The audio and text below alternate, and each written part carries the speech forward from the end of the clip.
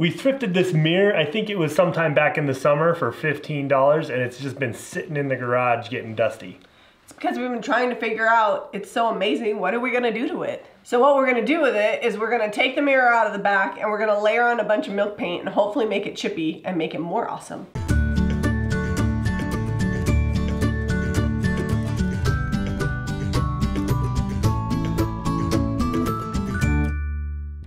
We're going to be using Sweet Pickins milk paint. It comes in powder form in a little package. This is Moody Blue. We're also going to accent it with the flour sack color, which is a really nice white. I've got an old crusty cup here that's been used for paint before. And I'm going to do 2 scoops of this. This scooper is about 2 tablespoons. So I've got 2 scoops, and I'll put 2 scoops of water in there as well. This is warm water. And we're not going to be doing any extra bond, because we want it to chip. So this is just a $10 immersion blender off of Amazon. You could use a whisk if you don't have an immersion blender, and a fork works too.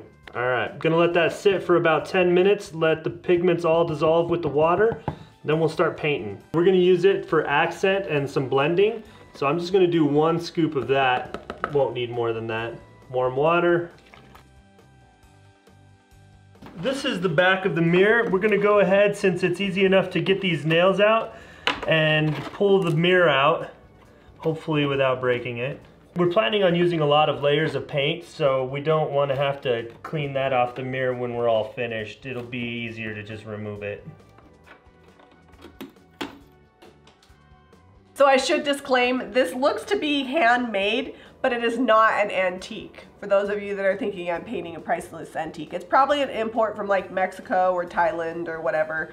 And I want to bring it back to what it would be like if you picture like an old wooden mirror in an adobe house, or like down in Mexico City. You would have a bunch of different colors and be chippy. And so that's what I'm bringing it back to. I'm using Moody Blue, and I'm just gonna give it like a really messy first coat. Zeb's gonna grab a brush and help me get started. I'm gonna go with a little bit bigger brush. Well, I'm gonna do details, so. All right. I'm hoping a lot of this chips off so you can see some of that natural wood coming through, so I'm not worried about full coverage.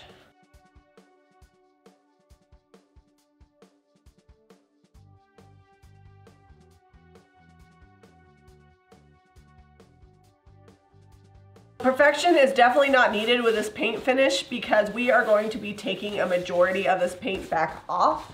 So I'm just gonna put it on there, see how it chips, and then I will be sanding and wet distressing to bring back all this beautiful detail.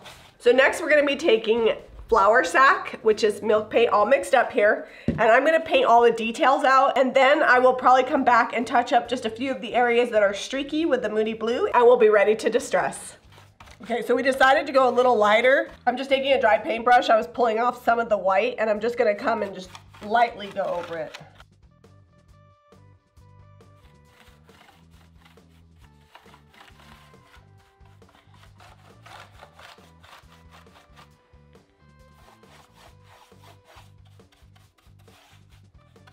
So I'm just dry brushing and going through and framing everything with the white to add some highlights. So you're not going for full coverage, just trying to bring out the details.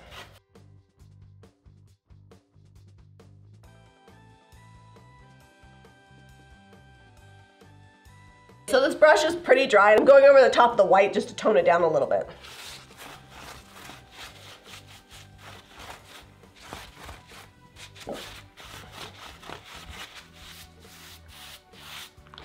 So the first coat of the Moody Blue was a little bit thin, and there's a few spots that are streaky. So I'm just gonna take and hit those spots to get rid of some of the streaky look.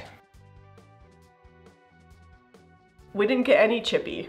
That happens sometimes. I told Zeb, I said, we should probably use some shellac, and he said, no, it'll be fine. But that's okay, we're gonna make it distressed and chippy anyways. I'm gonna start by hand sanding, and I'm just gonna hit this as much as I can, see how it comes off, and then maybe we'll do some wet distress, some white wax, I'm not sure.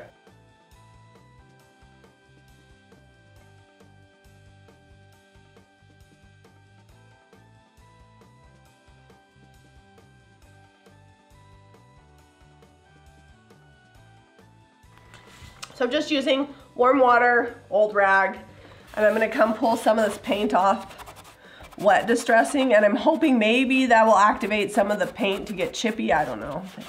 Sometimes it does, sometimes it doesn't. But it is a good way to take off a lot of paint fast and smooth it out. I want to bring back some of that original stain and wood grain.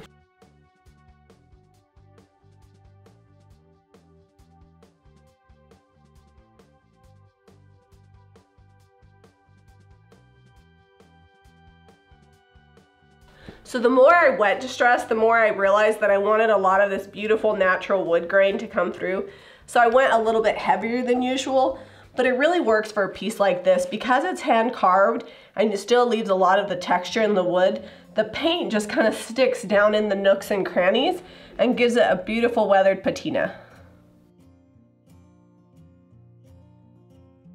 I want it to have a matte finish, so this is just gonna get a coat of clear wax and then we'll be finished. We'll probably buff it off once the clear wax sits for a few hours and the project will be done.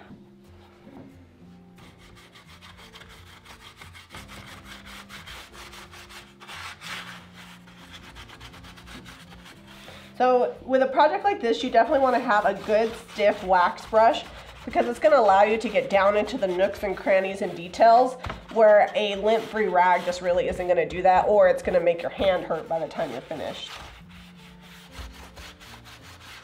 So now that it's all clear waxed, I think I want to add back more white wax just in the carved details.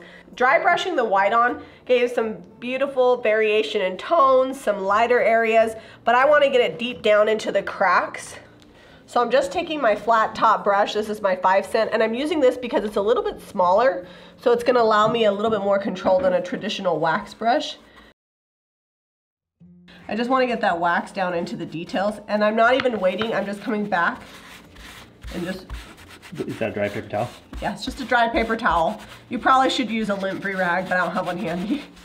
I'm just gonna wipe it back immediately and just leave it down into the cracks. I feel like I want it to look like it lived somewhere where the salty air just kind of oxidized it and made it age over time. So this white really helps.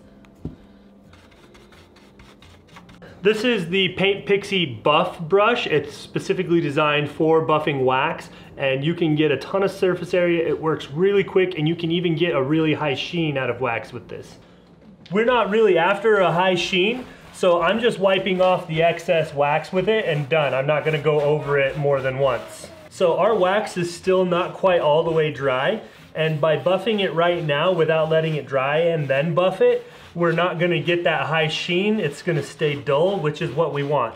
I'm mostly just wiping off the excess and working the wax down into all the cracks with the buffer. So one of the nice things about wax, you know you have good coverage and you've buffed it enough when the buffer or the rag that you're buffing with no longer drags. You can run it pretty smooth and it doesn't want to catch. In about 24 hours, it should no longer feel waxy. If it does, go ahead and give it another buff and you should be good.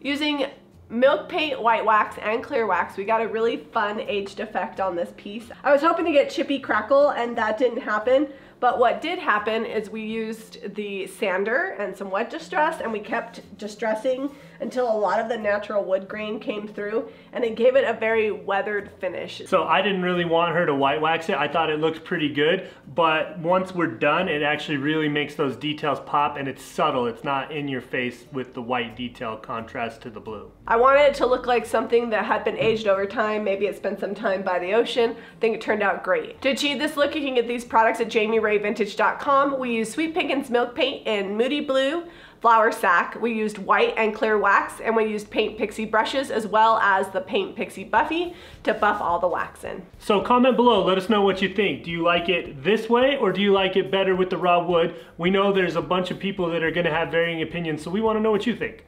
Be sure to give us a thumbs up and subscribe to Jami Ray Vintage for more DIY.